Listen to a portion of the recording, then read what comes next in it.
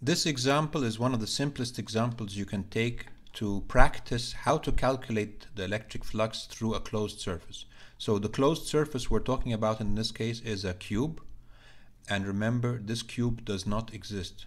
It's completely a fictional surface that you put in space to calculate the total electric flux through it. It doesn't exist in reality. It's not made of any material. There's no charge here at all. It's a region of empty space. And it just happens in this problem that there's an electric field given to be in the I direction. Now, where is this electric field coming from? We don't care. Doesn't matter for us in the problem. The only thing is that we know that there exists an electric field that's in the I direction and it's uniform. Where this electric field comes from is not an issue that we want to deal with right now. There could be charges somewhere else, like a sheet of charge somewhere else. It doesn't matter. All we care about is that there's a region of empty space here, and there's an electric field in this region of empty space, and it's uniform, it points in the x direction, and we put a mathematical surface that's in the shape of a closed cube. So if you want to get integration of E dot dA through this closed cube, and we put this, remember the circle means that we're talking about a closed surface, how do you do that? Well, first let's name the surfaces. The left surface, we'll call it surface number 1. The right surface, we'll call it surface number 2. The top surface, we'll call it surface number 3. Surface number 4 is the bottom surface. Surface number 5 is the front surface facing us. And surface number 6 is the back surface. So there are 6 surfaces. So if you want to get the electric flux through this closed surface, you have to get the electric flux through all the 6 surfaces. You can actually rewrite this integration over the closed surface and rewrite it as integration of E dot dA through surface number 1 plus integration of E dot dA through surface number 2 plus surface number 3 plus 4 plus 5 plus 6. So you have actually 6 integrations that you need to do to calculate the electric flux through this closed surface. And you have to use the notation that the area vector points from inside to outside for each one of these integrations. So let's start with surface number 1. We want to get integration of E dot dA through surface number 1, the left surface. We know the electric field because it's given in the problem. It's given to be E in the I direction. But what about the element of area dA? Let's draw an element of area for the left surface. And now what is the direction of this element of area? How can we write dA as a vector? Clearly, if you want to use Gauss's law, we said that for a closed surface, the area vector has to point from inside to outside. So we have to take the area vector to point to the left.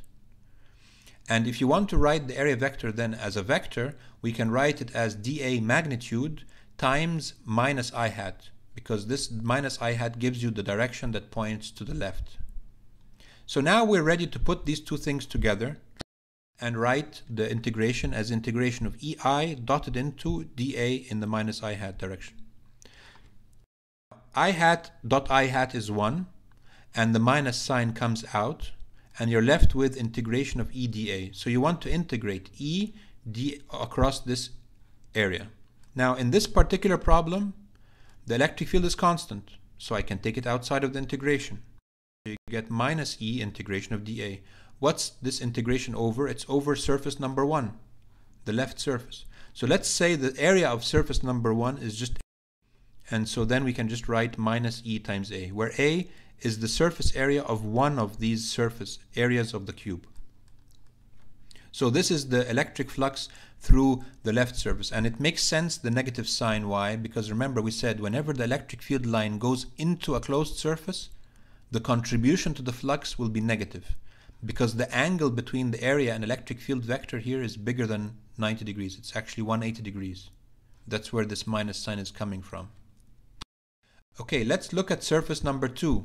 Surface number 2 is the right surface, and we want the electric field is known. It's E in the I direction for any surface. It's a uniform electric field. But the area vector, how would we write the area vector for this right surface? Obviously, since the surface is a closed surface, the area vector has to point from inside to outside. So that means it has to point to the right. Now, how can I write the area vector to be pointing in the right direction? Then I can write it as magnitude of the area times plus I hat. If you put these two things together, you get EI dotted into dA plus I hat. times plus I hat.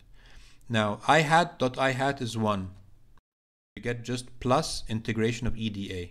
The same idea. If you want to integrate E over this surface, E is just a constant, so I can take it outside. You get plus E integration of dA. And what's the integration of dA?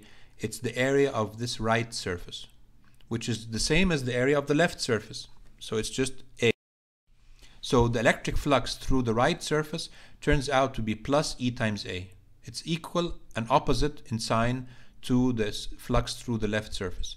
And we agree that it's positive. We expect that it's positive because the right surface is the surface that the electric field line is going out of. And we said whenever the electric field goes out of a surface, the contribution to the flux is going to be positive.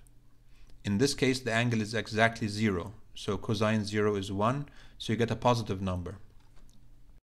Okay, what about surface number 3, the top surface? How would you write down the area vector for surface number 3? Since the area vector has to point from inside to outside, then it has to be in the plus j direction. You get EI dotted into dA j. What's I dot j? 0. So you get 0. And so you see the angle between the electric field and area vector is 0, is 90 degrees. And so the contribution to the flux will be 0. There's no electric flux through the top surface. What about for the bottom surface? What will the area vector be for the bottom surface? Well, the area vector has to point from inside to outside. So it has to point downwards. So it has to be in the minus j hat direction. Put those two things together, you get EI dotted into dA minus j hat. Now, what's I hat dot j hat? 0 again. The angle is 90 degrees between the area and the electric field vectors. So you get 0 electric flux through the bottom surface. What about for surface number 5, the front surface? What direction would the area vector be for this front surface? Well, the area vector has to point from inside to outside.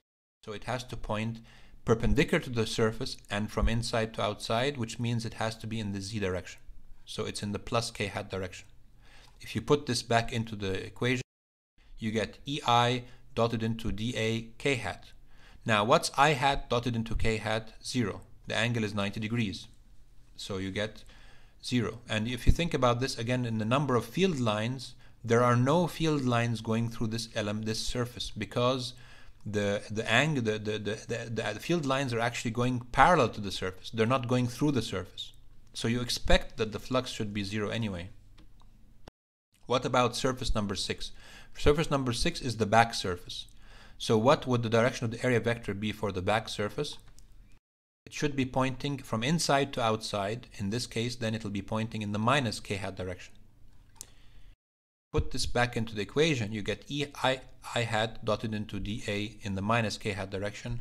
I hat dot k hat is 0, so you get again 0 flux.